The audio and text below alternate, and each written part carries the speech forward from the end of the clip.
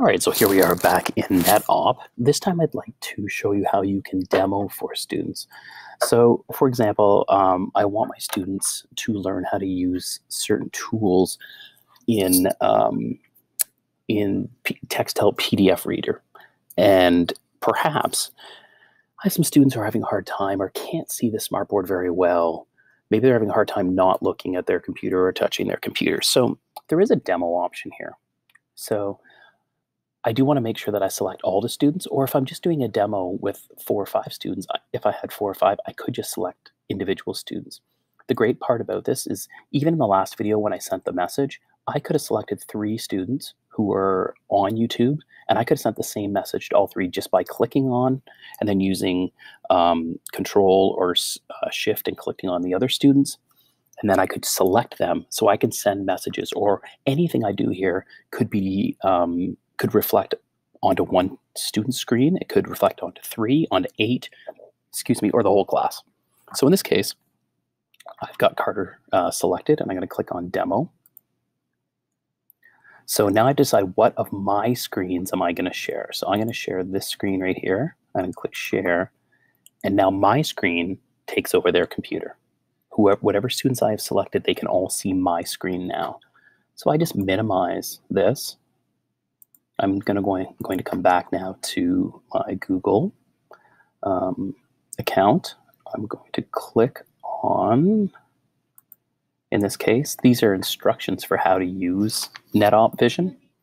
But maybe I want to teach them that in a PDF, if you open it up and use Texthelp, we have all these different options. It'll read to you. You can write in it, and you can draw boxes.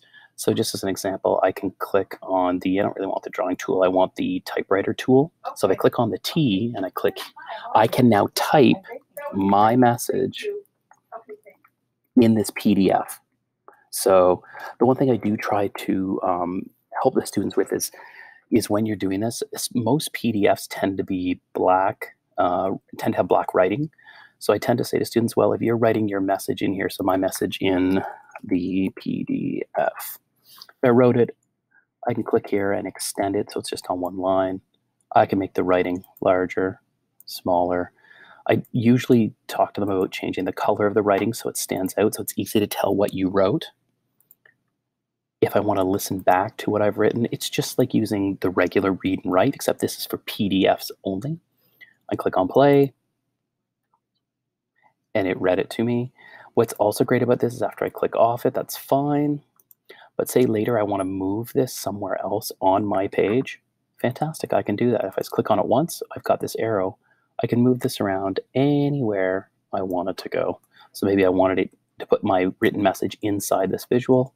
I can do that. When I click off it, there it is. So this is how I may want to demo on their screens in front of them how to do something. When I'm finished demoing for them, I just need to make sure I come back and I open up again my reader, or sorry, my NetOp. And if I click on demo again, they now have control back of their computer. If I click on Carter's computer, you'll notice it's now he's back to he had a Google Doc open, so he would be able to then work in it. So demo is a great way for students who maybe need that computer open right in front of them and have a difficulty with all the visual distractions in a classroom of focusing on one board. They can actually focus on their computers and get the same message.